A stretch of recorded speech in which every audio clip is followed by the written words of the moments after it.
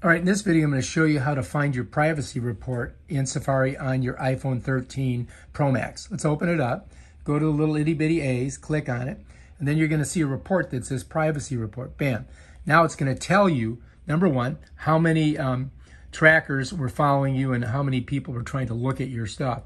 So Safari prevents trackers from viewing your IP address and following you across websites. All right, tracker prevented 134 sites from profiling you and blocked 80% of the trackers. Right now I'm in the websites.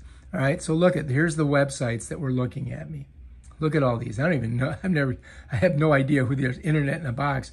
Well, that was, I went on there to look at the Raspberry Pi thing. So that was kind of following me, Windomatic.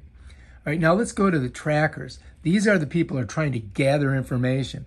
And look, Google, Facebook, Cloudflare, Trade Desk, Google, Microsoft, Warner Media, Rubicon Project. I mean, and the list goes on. Google. I mean, Google's like trying to get as much information on you as possible. And you can see them here, and you can see the name of them as I go through it. So look, I'm almost to the bottom here.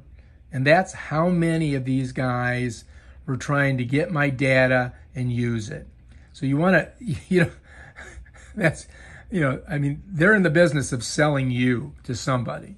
And if you're cool with that, after you looked at it, you can just go up here and hit done, and it just pushes it back down.